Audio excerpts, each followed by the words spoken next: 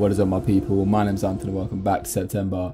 Today we're going to be taking a look at a super simple Chrome type setup that you can get set up for yourself in C4D and Octane. Really easy, and it's also procedural, so you can plug in typography, just regular text or logos into this, and it should theoretically work pretty well.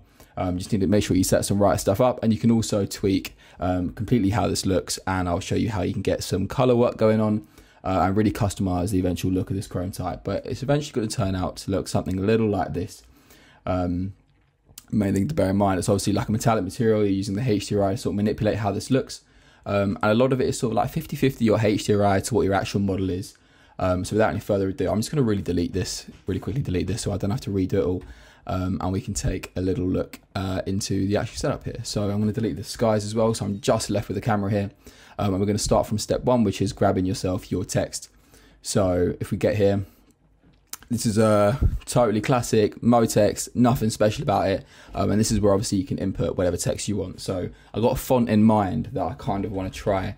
We're just going to get the word Chrome here, and I believe it is a little more of a creative one. This is something that I found. It's called Odysseus, if anyone's wondering. So good Chrome type, I tend to find, especially if we're in Octane, obviously we've got a lot of freedom here to sort of render out how we want to, but it tends to be a good balance between the font that you have or logo, because obviously you want that to look good, and then the HDRI and obviously the material and sort of like framing and stuff. But it tends to be your font and your HDRI are a massive part to play in what your render actually looks like, right? Because that's where you can sort of like pick up little details. But what we got here is literally just the text by itself. So what we want to think about when creating these kind of Chrome types is that we want to avoid, we avoid these in 3D anyway, but you really want to avoid these edges. These sharp edges here are not something that we want.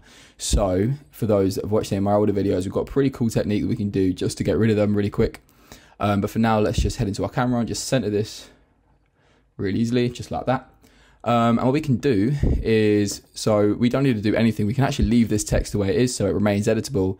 We can hop in here, and if you're running R26, you can grab yourself a remesh tool, plug that in, and we can see that's going to go about remeshing our text a little bit. Now we're getting a little bit of a glitch on the H here, so if we just go here and set that to polygon count, that should fix that up a little bit, and now we can pick the polygons that we kind of want. So if you go down to about 500, or rather we're getting some glitches on that letter there, so let's see if we can increase that maybe a little bit. 1000 potentially. You want to make sure you're in Z remesher. Let's just change this text real quick to something else. So we've got Chrome. We'll go for something like this. That was a unique exception. I think it might be something with a font, but 9 times out of 10 if you're using remesher, it will work with your thing, with your text. As you can kind of see here, or logo, it will work fine. So we're going to try the word metal here. So what we can do now is we want to go about rounding off the sort of corners that we see. And the best way of doing that is, now that we've got this topology, we can head into our camera and literally grab ourselves a subdivision surface and put that in. And this is kind of the stack that you want. If we take a little look in here, we've got quite dense geometry, but you can see those corners rounded off. And that's what's going to pick up the light from the HDRI to make this really pop, right? So if we head back into our Octane camera real quick and just make the HDRI dark. So if we just grab 2, and we'll make 1, 2, make sure we're setting one of them to visible environment. We can go in here, and this is where we have complete freedom with the HDRIs to make this look how we want it to look. If we go to Grayscale Gorilla, this is a great library of HDRIs that I've got here. But just for now, I'm going to grab something super basic that you can find online just to prove that you can really achieve the look with anything. So if we just grab a random HDRI, drag in, make sure we're setting it to aces. I've got a little bit of post-processing on here, which we don't need. Obviously, we've got a white material on this right now, so bear in mind that's why that looks that way. This is the one I used before, just to prove that there's nothing to it. I'm going to create a metallic material and drag that straight on our subdivision surface, and you can see that's now reflecting our HDRI.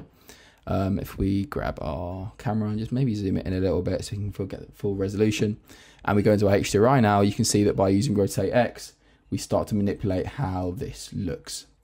So we have a few choices here to sort of like tweak this to our liking.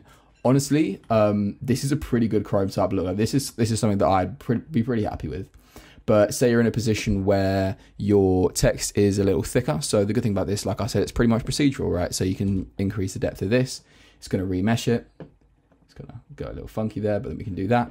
So you can see that as we increase the thickness, it draws out the text a little more, and it gives it a little more depth if that's what you're after.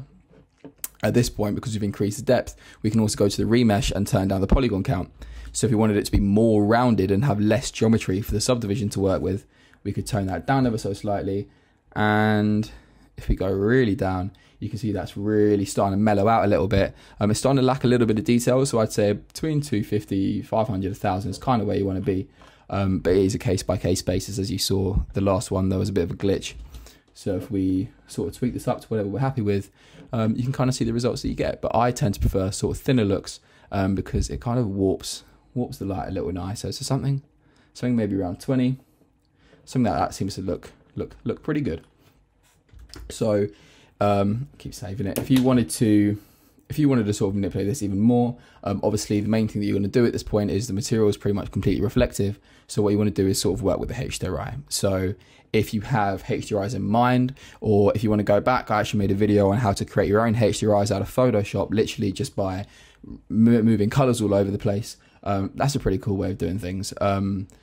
I tend to gravitate towards this HDRI library that I've got. There's this Pro Studios Metal 2 Grayscale Gorilla library, which has loads of sort of warped EXRs. This one in particular is one that I had on before because it has some nice little colors, just some like light blues and oranges, right? And those are the kind of details which really start to pop out on your chrome types and almost make it look like a title sequence, right? So cool stuff to bear in mind. If you want to turn up the power, you can do that. We don't really have any reason we can't do that. So get this, let get a little bit of warmth in it, and all at the same time you're catching some really nice shadows around the edges. As you can kind of see, I had the post-processing on my camera before, which had really slight glow, but I had the cutoff turned up to about 1, so that it wasn't everywhere, it was just on the super white bits, and it created a really cool look. I'm just going to show you one last thing because this is incredibly easy. Save this off. One thing you can do is you can actually edit your HDRIs from Octane. So say you're looking at this and you're like, I'm not sure about the orange, you kind of want this to be a little more bluey, and you have Photoshop installed, you actually have the ability to click edit here, and what you can do is click OK, get in here, and it's going to open up that EXR in Photoshop. So this is what I meant. If you have a canvas, just take a look at the resolution down here. If you create that and just make this sort of shape for yourself, or I mean, you know, blurring, Gaussian blur, just like brushing it about, you can achieve this pretty easily. But my initial point was to changing the hue of this. So if you wanted to do that, you can literally go in here, head to image, adjustments, hue and saturation. You'd have to save it as a copy, but say you wanted more of like, yeah, blue and green maybe. You could also use curves. You can get some more green highlights there. But let's go for blue. You can hit OK. Go to File, Export, or rather Save As. You want to make sure you're saving it as an EXR. I tend to get lost in this folder, so what I'm going to do is I'm going to save it in September. Save it just there.